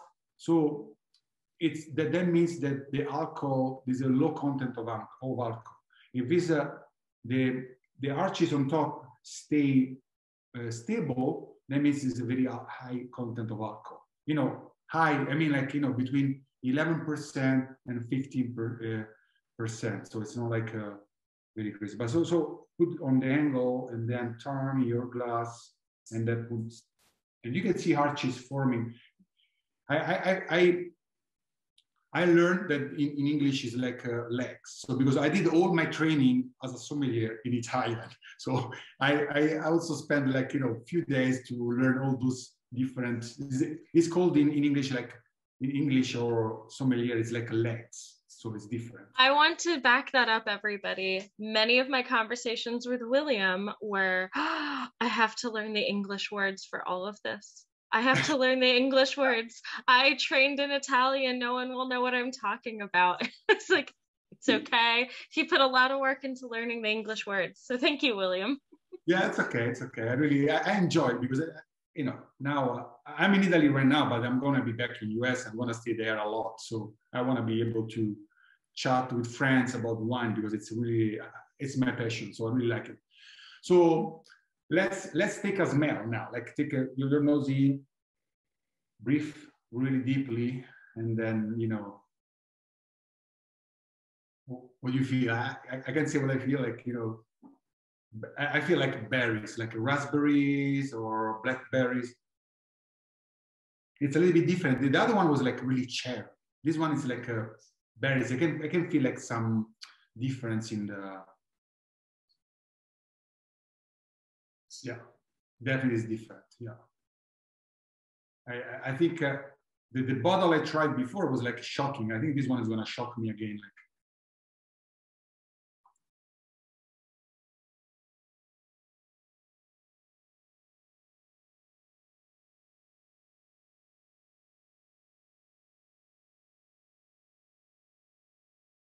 Yeah, surprise. I can find a surprise here today. So it's chocolate. I can feel chocolate at the end. Even some pepper. So it's there are notes of peppers, I think, but it's chocolate, and there are a lot of tannins here. The tannins is coming from I think I said before, from the skin of the grape, right? So they're also giving the color, but also giving because the skin of the grape has a different thickness. So if it's very thick, can give like a lot of tannins to the wine. So at least like generally, not all the grapes are the same, behaving in the same way. Yeah, but it's like a notes of yeah. I feel like even cherries, but mostly like blackberries and raspberries.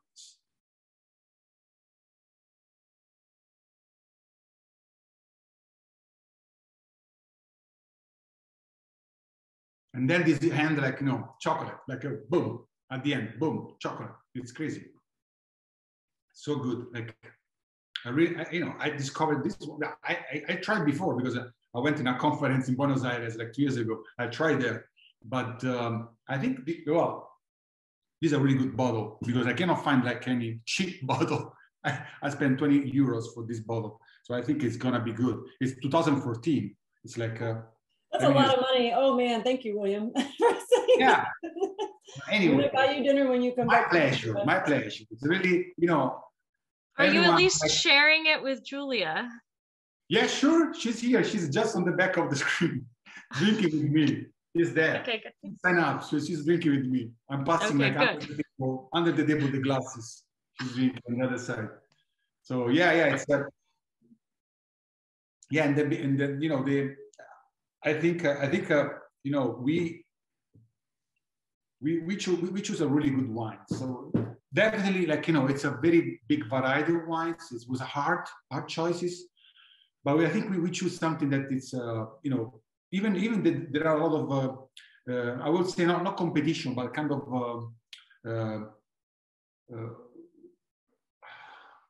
up and low, like on different level of you know, the Chianti has like different colors, different smell and taste. For, you know, it's more, I would say you can feel it's probably like, it's more like a because I went there so many times, and it's I'm feeling really the ancestry of this wine. Like this one, it looks as new, but it's great. It's a great wine. I really like it. So it's but you know, the Chianti is really making me feeling like you know, a long tradition on producing wine, like, you know, centuries of wine or winery there. So this one, probably like Argentina, is not producing like the Chianti region in the lifelong span. I would say, like in the long in the time. So, but it's but definitely this product is promising. It's great, and I think it's completely different from the French one that I tried before. Because the French one, again, is very earthy. It's has more like a leather inside. This one it's kind of fresh, but it's also it's rich. It's a rich and has a lot of bodies. This wine has a lot of body. I can feel the body here. So, and even like, you know, it's 14% alcohol. It's you know, for red is a good percentage. So yeah, please. So I want to say in the chat, somebody asked, William, are you saying you can taste history? I think it's more like in my mind. I think it's more like in my mind. It's like, yeah, I cannot feel this, but I don't know. You can taste it on a deeper level. Yeah, it's you know, a kind of trance. You know what I mean? Like it's I'm dreaming. Like, you know, I'm thinking like, you know, these people, like they're, you know, picking, you know, going with the horses, and then, you know, pressing the wine, like, you know, by with the fruits, with the feet. So it's I don't know. It's something like yeah, because I went there, and most and you know, there's also like a bridge in New York called the Verrazzano Bridge, if someone knows New York. So Verrazzano was a soldier, medieval soldier. It's a name from someone, like, and there's a castle in the Montepulciano area, close by the Chianti, and you know, they produce I went in this winery. It's from 16th century, so they produce wine 16th century, like, you know, four centuries of wine. So you go there and you feel like the history there. So I don't know. It's yeah. It's you know. I think like wine, it's a travel on yourself. You do, and then you wanna know more. You have to be angry on knowledge for wine, because wine it's a travel. Like I mean, it's a journey. You have to get like this journey, and it's a journey that never ends, because you wanna try everything. If I'm going in some place, so I went to this conference in Buenos Aires, and I went to Uruguay because I want to try also the one from Uruguay. I went to Chile, and I went from the north to the south, and I stopped by and try, Casillero del Toro or other very famous cantina, because I want to try that. So anyway, I'm sorry. It's a good one. William, somebody commented in the chat that your passion is contagious. So do not apologize for having amazing passion. That is one of the most inspiring traits in a person. I would say I am a geologist because I had passionate professors. And so now I guess I'll become more of a wine drinker because you're passionate. Yeah, I agree. Good job. I'm so excited. I'm so excited that everyone is very happy about the event. We were thinking it would be difficult to do a wine tasting virtually, and then no one likes endless PowerPoint packs, so we really wanted to break it up. But the sediment in the Mendoza region is crazy. I would never think that you would grow such good grapevines in it, but it's so alluvial, and it's such a future conglomerate. It's a conglomerate waiting to happen, basically, and it's so dry. And this is what I mentioned earlier, where you force the vines to grow those deep roots. You make them suffer like just enough so that they have to like push to get water. You don't want to kill them, but like they're beautiful grapes. You can see in the bottom right hand picture, you can actually see the grapes, and they hang low on the vines. And the unique thing compared to other regions that grow Malbecs is the altitude in Mendoza, like how high it is. It's a high desert, which is super cool.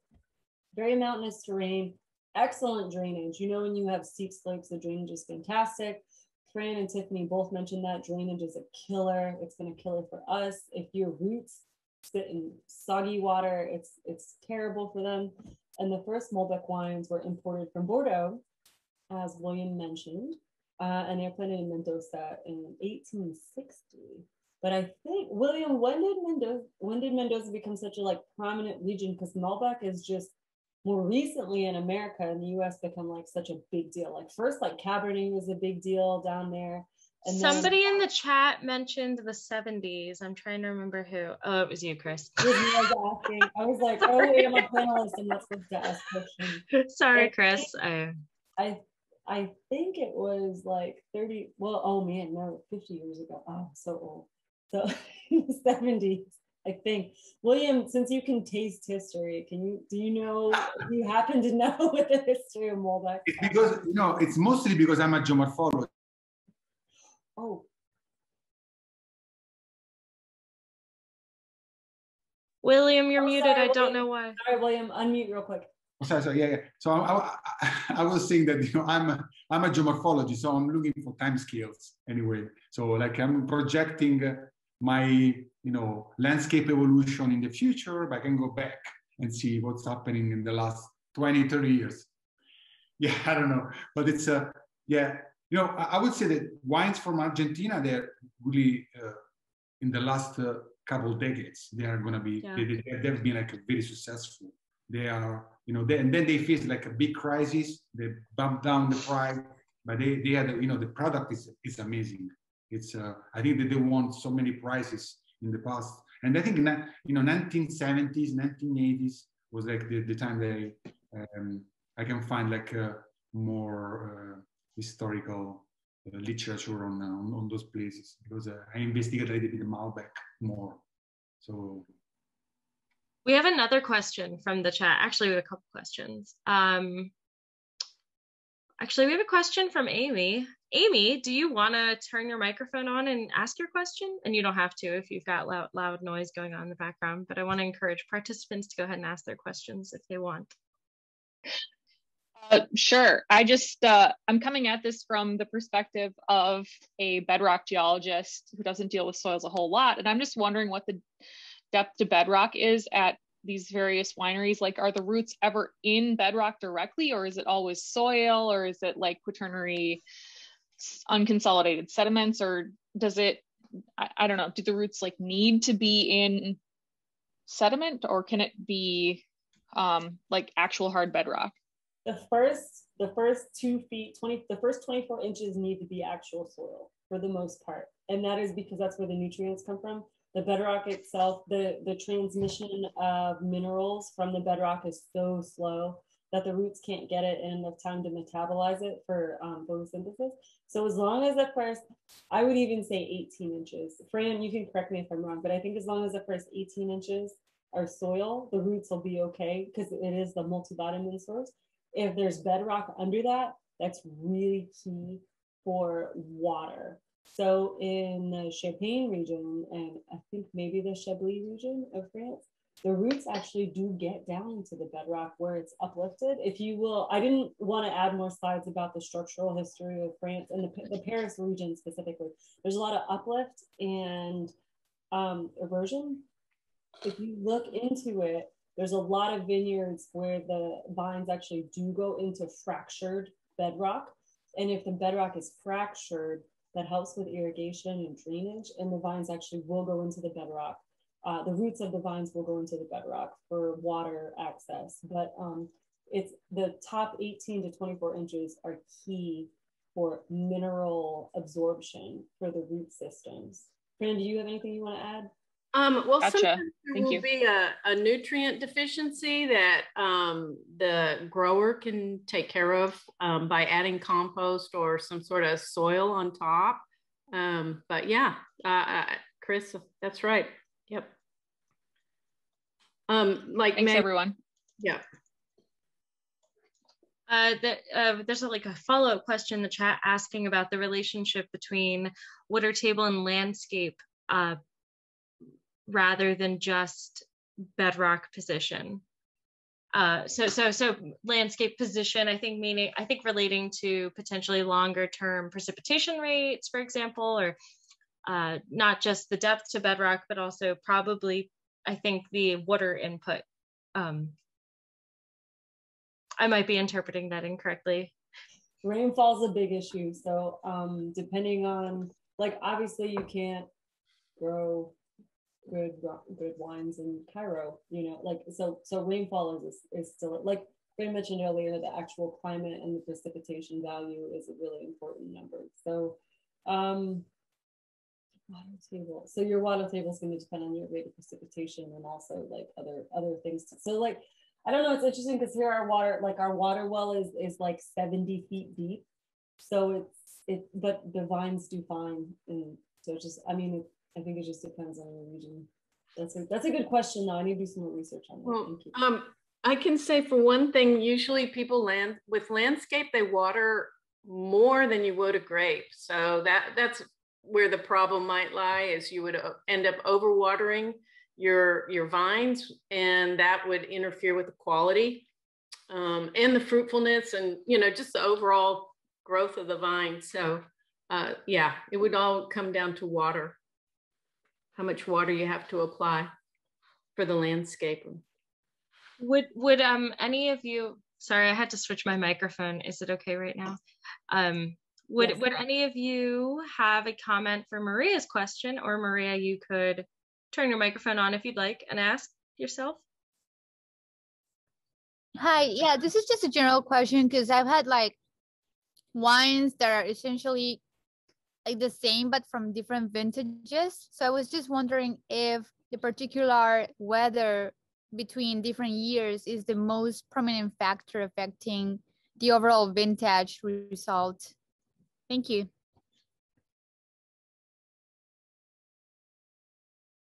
I have the same question. I second her question.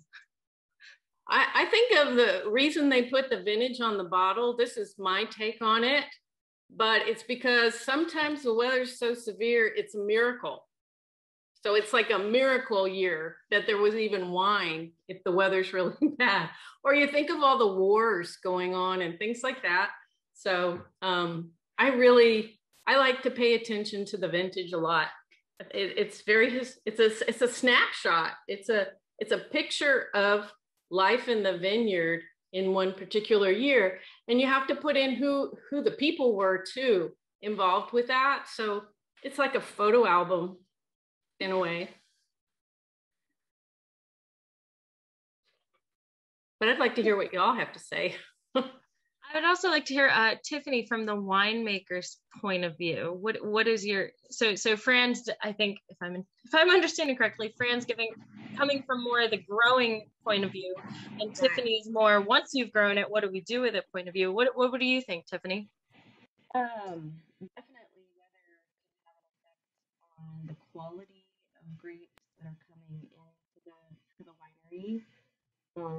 And then there are, different winemaker tools and tricks that we can use to, ameliorate that and, hopefully still save a vintage, have a good vintage, a good wine produced. But it can affect yield. If we've got commitments to restaurants or, HEB, different grocery store chains that we can't fulfill those orders, that's obviously going to affect it. We might not be able to produce something that we wanted to. If it's, dry, that's usually good.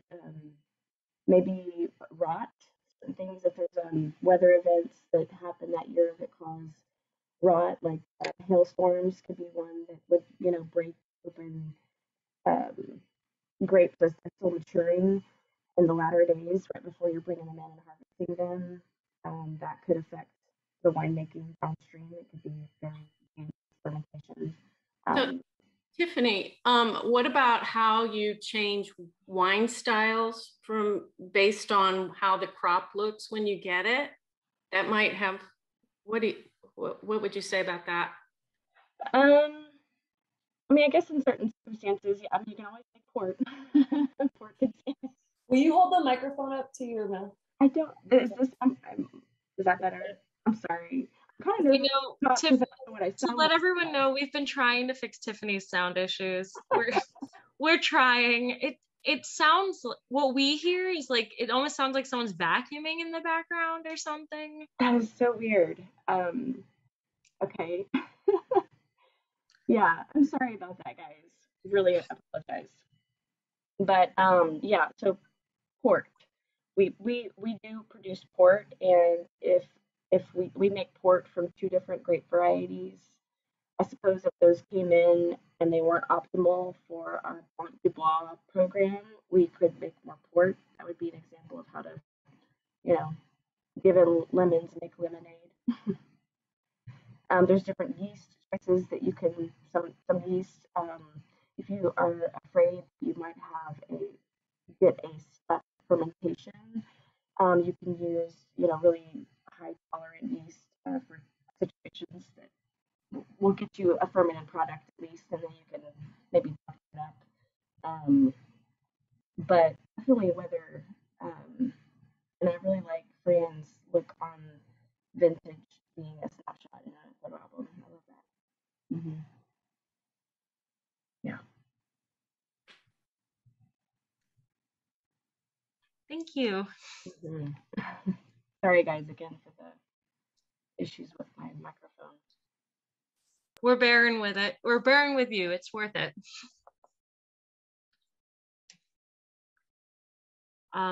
Okay, so at this point, if it hadn't been clear that this happened naturally, I think we've transitioned into our networking portion.